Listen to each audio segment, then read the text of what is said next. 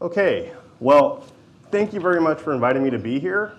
This is a great conference, and I'm really delighted that our paper was selected. I also just want to note, given that this is a community banking conference, that the president and COO of my mortgage lender is here. So, you know, sort of small world. I think I'm a good credit risk, but nonetheless, I'll say it was very fortunate. So my wife and I used to live in the UK. I was at London Business School, and she was at LSE. We moved to the US. We had foreign income. So Kish Bank, thank you. Where's Gregory? Is he here? Gregory, thank you very much to you and your team for allowing my wife and I to become homeowners. So that said, of course, when we go to refinance, if you're not offering the best rate,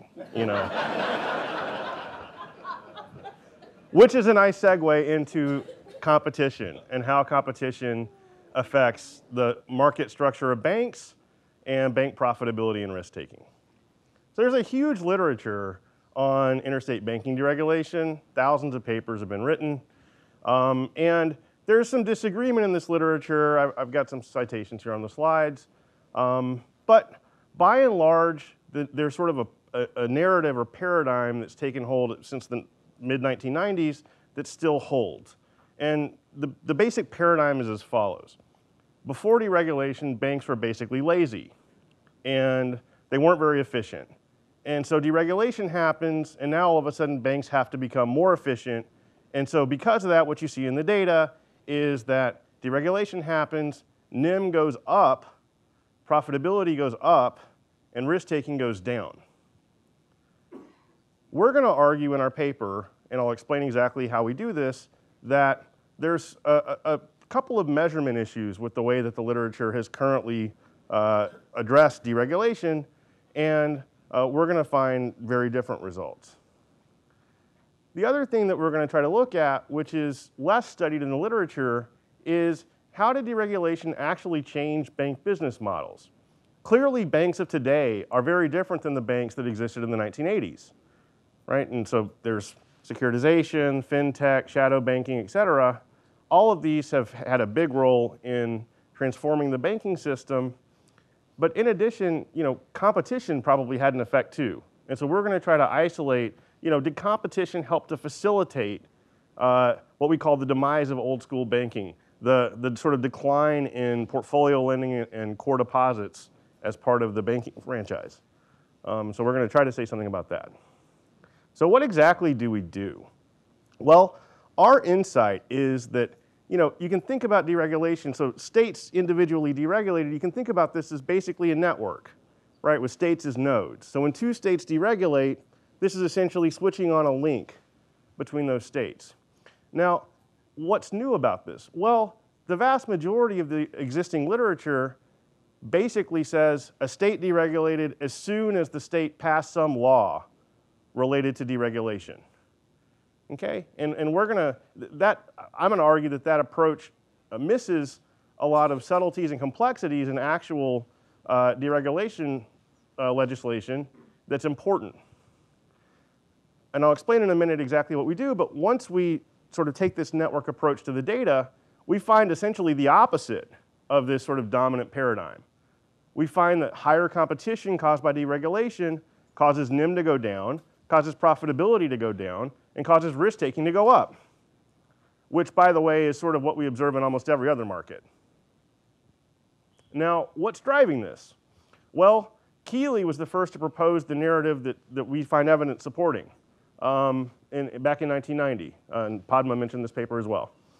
So basically, Keeley's logic is as follows. Before deregulation, banks are protected. There's entry restrictions. So if I'm a bank, I can essentially, offer depositors a really low rate, and they're not going to have any alternative, so they'll take it. In a sense, banks have market power or charter value. Now, if I relax entry restrictions, this is essentially eliminating charter value. And so what you should see is an increase in risk-taking. Why? Well, if I have charter value, right, I don't want to take some crazy risk that causes my bank to fail, because if I fail, I lose the ability to extract these rents, these sort of excess profits from my borrowers or my customers. And so according to Keeley's paper, these entry restrictions sort of naturally limit risk taking, and so once we remove them, we should see an increase in risk taking, and this is exactly what we're going to find. Okay, the data here is very standard, so I'm just going to skip this. Here's what we do. So there's sort of two things that are missing from the existing literature that I think our approach allows us to sort of correct. So basically, when you think about deregulation, deregulation happened in sort of two types. First, there were these reciprocal arrangements between states. So Colorado banks could enter Nebraska, but only if Nebraska also allowed, or only if Nebraska banks could also enter Colorado, right? And the thing about these bilateral arrangements is that nothing actually happens until both states sign legislation, right? But the literature has just used the first state that a state signed anything and said, well, the state's deregulated.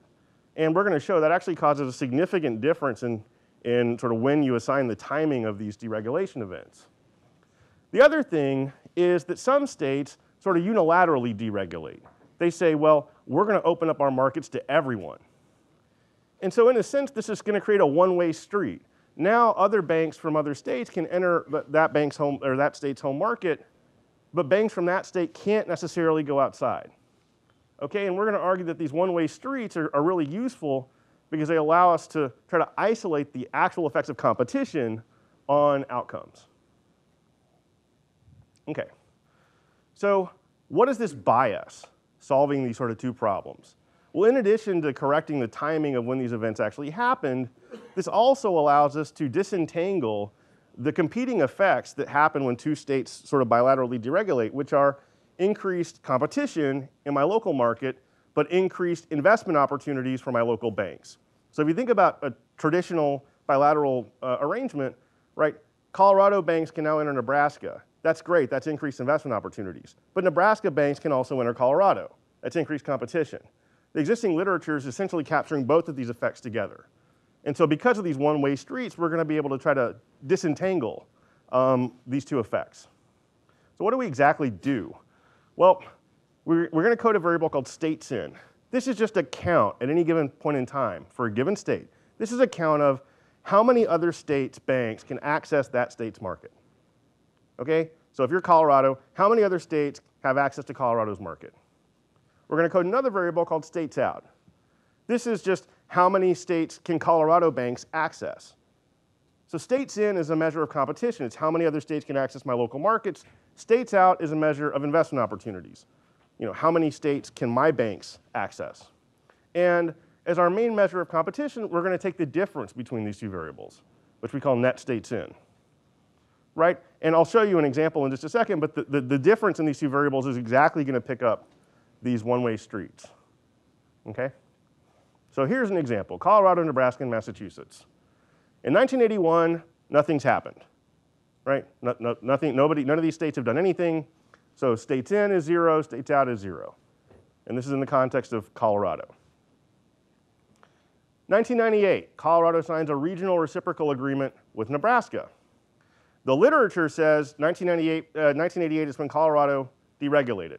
The thing is, though, Nebraska didn't also sign a reciprocal arrangement. And so actually nothing happened. Colorado banks couldn't go to Nebraska, Nebraska banks couldn't go to Colorado. So our states in and states out measures are still 0.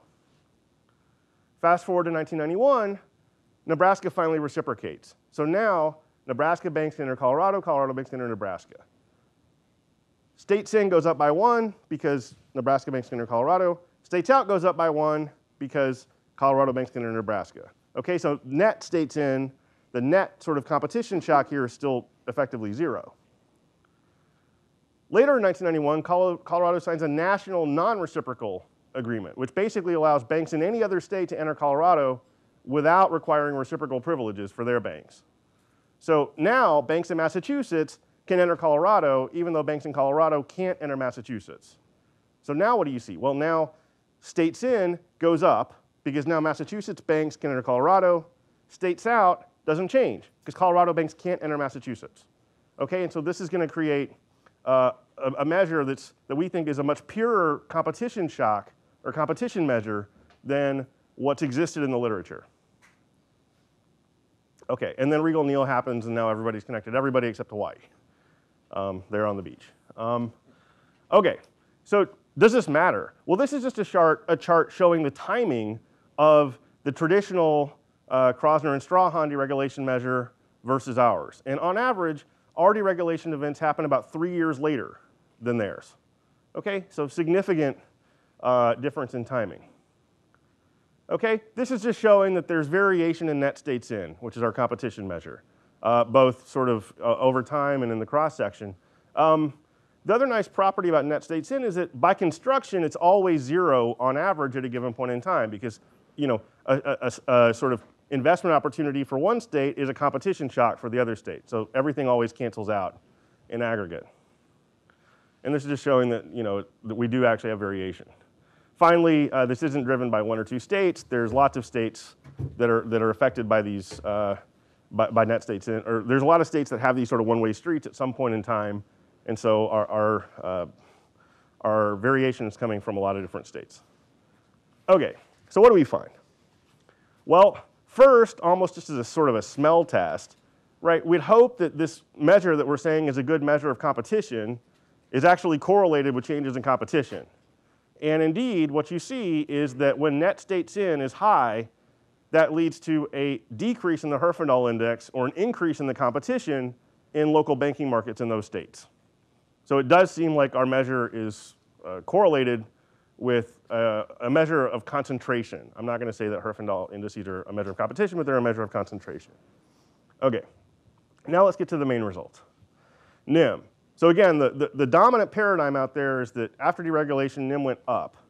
Well, once we actually can tease out these competition shocks more cleanly, we see that NIM actually goes down after deregulation. And the magnitude is not huge, but it's enough to get people's attention. Right? So NIM goes down. Why does NIM go down? Well, banks have to start offering higher interest rates on deposits. We don't actually find much action on loan rates, but we do find a lot of action on deposit rates. So previously, I was able to offer my customers a very low deposit rate. Now I have to offer a higher deposit rate when there's more competition. Okay. So in the cross-section, sort of who's more or less affected by deregulation? Well, if you're a big bank, or if you're a bank that already had a pretty good economic moat around you, you're less affected. So the banks that are actually the most affected negatively by deregulation, we find are small banks that are located in in competitive markets, which should sort of make sense. Okay, if NIM goes down, unless something else changes, profitability is going to go down. Sure enough, ROE and ROA go down. Okay, so NIM goes down, profitability goes down. How do banks respond? Well, we look at 3 different sort of response angles. First, banks start merging with each other at a higher rate. This is sort of mechanical. I'm not really going to focus too much on that, but it is still in effect. The other 2 are more interesting, though. So I'm going to show you a picture in just a minute. Risk-taking goes up pretty significantly, which is, again, the opposite of what the existing literature generally finds. And we find evidence that banks change their business models. They start sort of reducing the fraction of loans to assets, so sort of portfolio lending goes down. There's more turnover in loan portfolios. And there's some evidence, although it's not that as strong, that non-interest income goes up as a fraction of total income. Okay. So mergers, so like I said, the propensity to merge goes up as competition increases. I actually want to point your attention to the failure result. So we find no effects on bank failures. And this is instructive because it helps to isolate Keeley as the motivation, as the right sort of motivation for this paper. Why?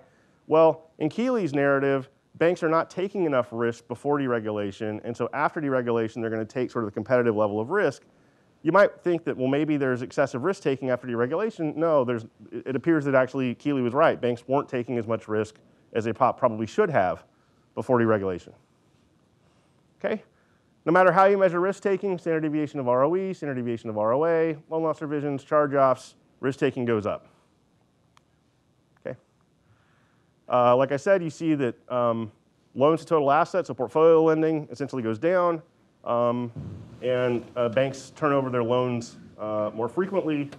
This is suggestive of a shift to an originate to distribute model, Although, I'm not going to push that very hard. I mean, it's sort of interesting because the securitization market was still pretty nascent during this time period, but yet you are seeing banks sort of shift to more sort of fee income, et cetera, during this time. All right, so just to wrap up, the thing that we're doing here is essentially saying, well, the way that we measure the intensity of deregulation can be improved. And so we're sort of standing on the shoulders of all of these giants and then sort of kicking them a little bit and saying, well, you could have done this a little bit better. And when we do that, what we find is that in complete contrast to the existing literature, after deregulation, the competition-induced effects of deregulation lead to lower NIM, lower profitability, higher risk-taking, and a significant change in banks' balance sheets. Thank you.